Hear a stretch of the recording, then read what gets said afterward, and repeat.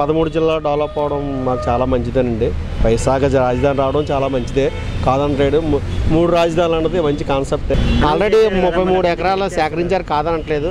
ఈరోజు 33,000 ఎకరాలు, అదే 33,000 ఎకరాలు సేకరించారు, కాదనట్లేదు. కానీ అలాగే పోలవరం భూములు ఇచ్చేవారికి 1000 ఎకరాలు ఇచ్చున్నారు. అలాగే SCJకి మా భూములు ఇచ్చేసి ఇక రోడ్డు మీద తిరుగుతున్నాం.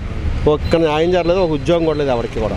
అసలు ఇప్పటికీ కూడా రిహాబిలిటేషన్ సరిగ్గా చేయలేదు. ముందు వీటి మీద మైండ్ పెట్టలేదు. మిగతా రాజధాని భూమి ఇచ్చుకోవడం సానుభూతి ఉంది.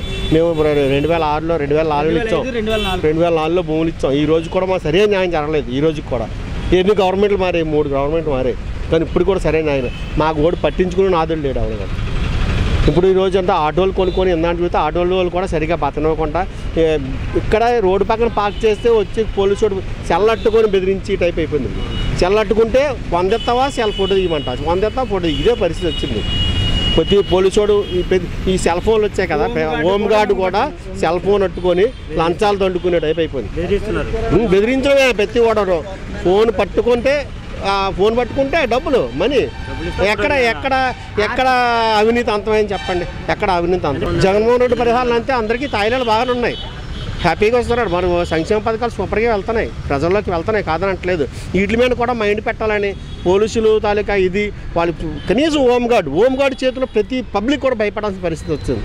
తప్పు చేసినప్పుడు శిక్షించండి, కాదనట్లేదు. తప్పు చేయకుండా ఫోన్ పట్టుకొని డబ్బులు దండుకోవడం ఫోన్ పట్టుకొని డబ్బులు దండుకోవడం ఎక్కువైపోయింది, చాలా ఎక్కువైపోయింది. ఇప్పుడు ఈ ఇంతకుముందు కేసు రాసుకోడు, ఏదో ఎస్ఐ ఇక్కడ పక్కన కూర్చోడు. ఇప్పుడు అలా కేసులు కాదు, ఫోన్ పట్టుకోవడం. ఏదో తెల్లవారు ఉదయాన్నే 7 గంటలకి నేను ఏదో ట్రిప్ వెళ్తుంటే రైల్వేకి ఎడదారి ఫోన్ పట్టుకున్నాడు. 100 ఎత్తా ఫోన్ తీస్తే పోయి ఈ 1100 100 ఇచ్చి వెళ్ళిపోతున్నాం. ఏం చేస్తాం? వెళ్ళే బేరం 800, అందులో మిగిలింది 500. మరి ఆడికి 100 ఇచ్చేసి 400 మిగిలించుకుంటాం. అలాంటి పరిస్థితి ఉంది ఇప్పుడు.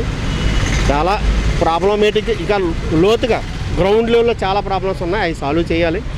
అదే రాజధాని రావడం, 3 రాజధానులు వచ్చి డెవలప్ చేస్తారంటే మేము అంతే హ్యాపీగా ఫీల్ అవుతాం. ఏ విధంగా న్యాయం చేయాలి?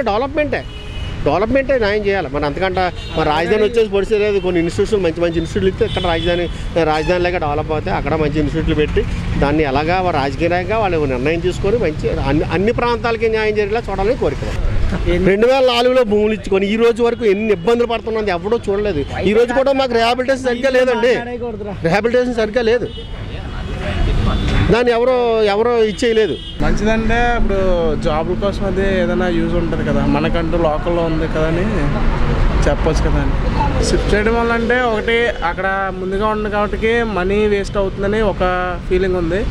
లేదు మన దగ్గరలో ఉంటే మనకంటూ ఒక యూజ్ ఉంటుంది కదా, చదువుకున్న వాళ్ళకి కూడా యూజ్ అవుతుంది. ఏదైనా కొత్త కంపెనీ ఆఫర్స్ అవి వచ్చినా జాబ్ కోసం ముందుగా మాకు ప్రాబిలిటీ ఉంటుందని చెప్తున్నాను.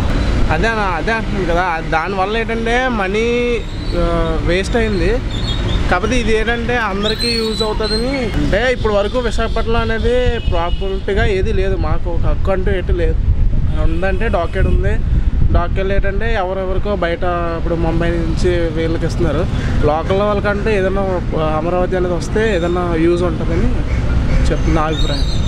పర్వాలేదంటే ఇప్పుడు వరకు జగన్ గారు చేసిన దాంట్లో కొద్దిగా మంచి ఉంది, చెడు ఉంది.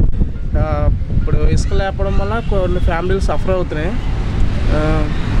నెక్స్ట్ ఏంటంటే వైన్ షాప్స్ ఉన్నాయి కదా, వైన్ షాప్స్ ఏంటంటే పెట్టింది ఏంటంటే ప్రాబిలిటీగా లేదనమాట.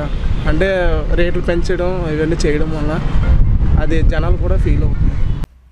ఇక నుంచి జర్నలిస్ట్ సాయి వీడియోలు OneLine యాప్లో కూడా అందుబాటులో ఉంటాయి.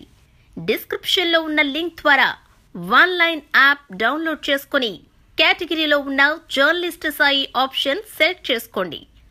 OneLine, it's for everyone.